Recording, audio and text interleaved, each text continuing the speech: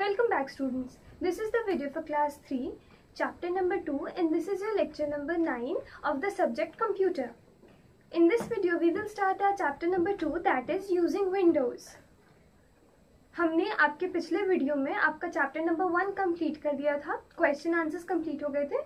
मुझे उम्मीद है सारे बच्चों ने उन्हें कॉपी में लिख लिया होगा और याद कर रहे होंगे। अब इस वीडियो में हम आपका अगला चैप्टर शुरू करेंगे। तो आपका अगला चैप्टर है यूजिंग विंडोज। तो आइए स्टार्ट करते हैं। Starting Windows, when you switch on a computer all its parts are checked and you here a beep sound, then the operating system is loaded in the computers memory from its hard disk. जब भी आप computer खोलते हैं तो उसके सारे part को check किया जाता है और फिर आपको बीच में एक बीप की साउंड सुनाई देती है, तब आपका जो ऑपरेटिंग सिस्टम होता है वो खुलता है। This process is called booting. तो हम इस प्रोसेस को बूटिंग कहते हैं। बूटिंग क्या होता है? तो कंप्यूटर ओपन करने के बाद आपके सारे पार्ट्स को चेक किया जाता है, उसके बाद आपका कंप्यूटर स्टार्ट होता है। ये जो प्रोसेस होता है सारे पार्ट्स को चेक करने का, ये आपका बूटिंग का प्रोसेस है। It remains in the memory till the system is on. ये तब तक आपके कंप्यूटर में रहता है जब तक आपका सिस्टम ओपन है। Microsoft Windows have different versions like Windows XP, Windows Vista, Windows 7. Windows 8 is latest OS from Microsoft which was released after about 1.2 billion hours of testing.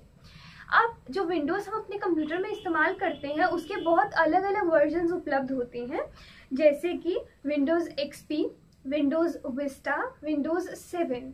Windows 8 अभी का सबसे नया मॉडल है आपकी बुक के according, और इसको बनाया गया था 1.2 बिलियन आवर ऑफ टेस्टिंग के बाद, मतलब इतने घंटों की टेस्टिंग के बाद ये अवेलेबल हुआ मार्केट में। लेकिन अभी आपकी बुक के डेटा के अलावा जो अभी मार्केट में सबसे नया विंडोज है वो विंडोज 10 अवेलेबल है, लेकिन वो अभी आपकी बुक में मेंशन नहीं है। तो आपसे अगर बुक के क्वेश्चंस में पूछा जाए सबसे लेटेस्ट विंडोज सिस्टम, तो आप कहेंगे विंडोज 8।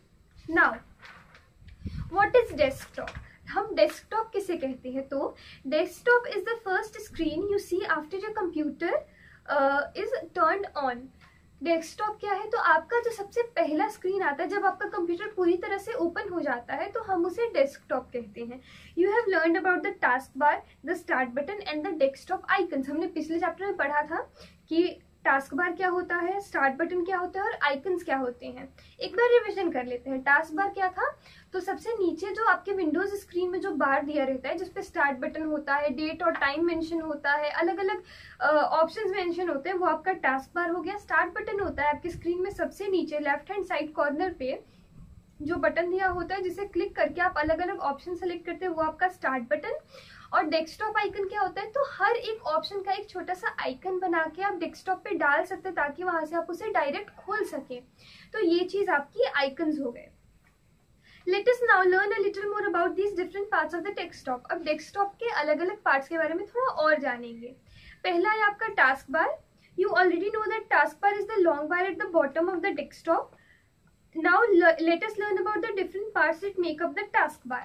हमने टास्क बार क्या होता है ये पिछले चैप्टर में पढ़ा था। अब देखते हैं किन किन चीजों से मिलके टास्क बार बनता है। फर्स्ट है start button. Now what is start button? तो start button is found on the extreme left of the task bar. ये टास्क बार जो सबसे नीचे होता है उसके एकदम एक्सट्रीम लेफ्ट में होता है, और the name itself tells you that most of your computer work will begin with this button. और सबसे ज्यादा जो आपका स्टार्ट बटन, जैसे नाम से ही पता है स्टार्ट यानी शुरू होना, तो आपके कंप्यूटर का जो मैक्सिमम काम होता है वो स्टार्ट बटन को क्लिक करके ही स्टार्ट किया जाता है, शुरू किया जाता है। When you click on start button, it opens a menu or a list. जब आप स्टार्ट बटन पे क्लिक करते हैं तो या तो ये एक मेन्यू ओपन कर देगा या तो ये आपके लिए एक लिस्ट खोल देगा। This is called start menu. इस मेन्यू को हम क्या बोलते हैं? तो स्टार्ट मेन्यू बोलते हैं। Start menu gives you a list of the software programmes, application and documents of the computer. Start button खोलने के बाद आपको क्या क्या मिलता है? तो आपको सॉफ्टवेयर प्रोग्राम्स मिलेंगे, एप्लीकेशंस मिलेंगे और साथ में कुछ डॉक्यूमेंट्स मिलते हैं जो आपने लिखा होगा, जो इंपॉर्टेंट फाइल्स जो आपने रखी होंगी कंप्यूटर में वो दिखेंगे। You can also change the computer setting और shut down the computer from here. यहाँ से आप कंप्यूटर के कुछ सिस्टम्स को बदल सकते हैं, जैसे उसका डेस्कटॉप का पिक्चर, उसकी साउंड, उसका ब्राइटनेस, ये सब चीजें यहाँ से चेंज कर सकते हैं। और साथ ही साथ आप यहाँ से कंप्यूटर को बंद भी कर सकते हैं। Some of the items in the start menu have a small arrowhead next to them. Holding the mouse pointer over these items open another list. This is called sub menu.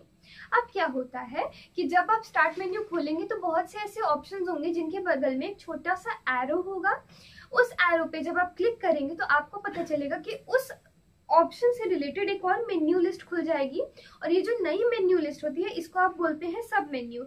जैसे अगर आप गए एक्सेसरीज में, आपने उसे खोला तो accessories पे क्लिक करने के बाद एक नई लिस्ट आ जाएगी और उसमें होगा कि एक्सेसरीज में आता क्या क्या है कंप्यूटर में.